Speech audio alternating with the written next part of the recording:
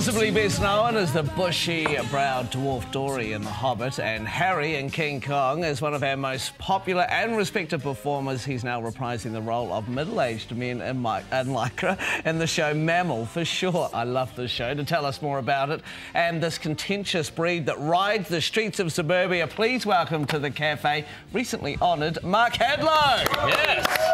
Thank you so much, Mike. Thank you, Mel. Fantastic to be here. Absolute pleasure to have you here. So you've got an Order of Merit, a New Zealand Order of Merit. Yeah, I've got Officer of the New Zealand Order of Merit. So what does this mean? You get a little badge, you have a ceremony? I think the Governor-General gives me a medal at Government House sometime in the future, and I'm chuffed. I'm absolutely chuffed to receive it. I really am, because, you know, you go along, you just chip away at your job, and then one day someone gives you a tap on the shoulder and says, look, we just really enjoyed what you've been doing, and of course, I haven't done it on my own. Since drama school in 1978, there's been all those people that I've worked with and been involved with, and right up to now with Greg, you know, doing MAMIL. It's, you know, it's a team job, and so it's not just about me, it's about our industry.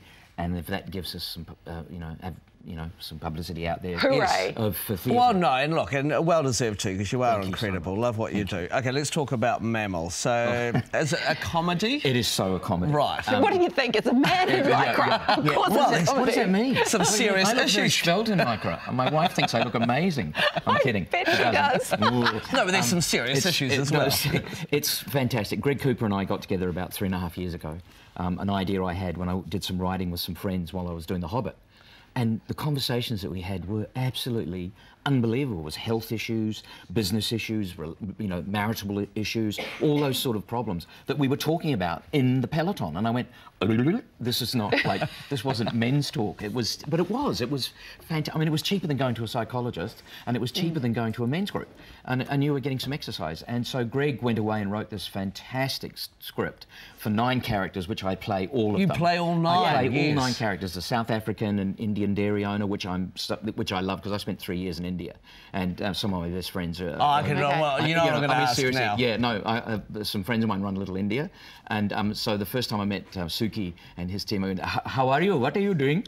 And we just hysterical. And then I can say this, I also play my penis, which is an extra. My penis talks to me. Oh, you lie. How do you think that makes me feel? I know I disappoint you, but I try hard. Oh, you're ignoring me. Well, that's all right, I understand. Now's not the time. Now's never the time with you. What do you mean by that? You know exactly what I mean by that. Look, I can't just turn it on like a tap anymore. I need time to warm up. See, the thing is that this doesn't surprise me that you talk to your penis in the show, because you're a man in Lycra, full-body Lycra. That obviously plays a huge, maybe a huge part. Thanks very much, Mel. No, I mean that's one of the small parts. Sorry, that was amazing. Thank you. But you know, the other characters. It's all about this guy who's a property developer who actually loses his shirt in the GFC in 2007. So it's in history, and how he hates mammals. He tries to run them over. That's how the play starts, him trying to run over a mammal. In fact, he does run one over.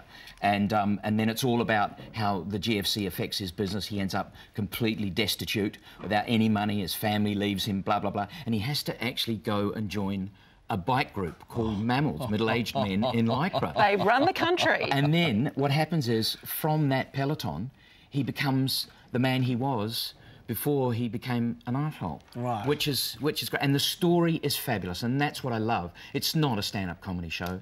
It's an actual theatre show that's been written brilliantly and crafted, and the levels of these characters, and there's this old crusty guy who used to do cement, who's Wayne, and he talks, working up a bit of a sweat there, bro. Feels good, eh? Oh, sweat helps you forget. Oh, I love it. Yeah, that's all this sort of stuff. And and there's an Irishman who's always angry, and the South African I love. Cookie, you kept me waiting, man. That's really rude. Lucky for you, I'm not teed off, and they're playing golf together. There's so much. I mean, I'm just dreading doing it again, but it's fantastic. I hope people come. It's on Friday and Saturday night in the Bruce Mason this weekend. They've got to come. Yeah. Don't worry about the Lions matches. You can set the record button and do that later.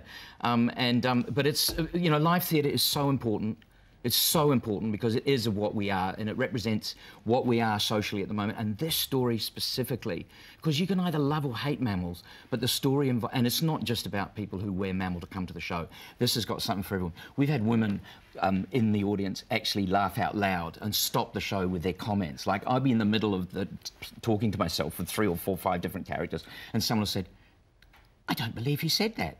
And then this is a great story. This is there's a scene where he goes to meet his liquidator after his business fails, and we've got a lift scene, and we're in the audience, and this is in Christchurch at the Court Theatre, and so the sound effect, lift doors open, someone farted in the audience as the lift door opens, and I was going to ignore it. I was going to ignore it, right?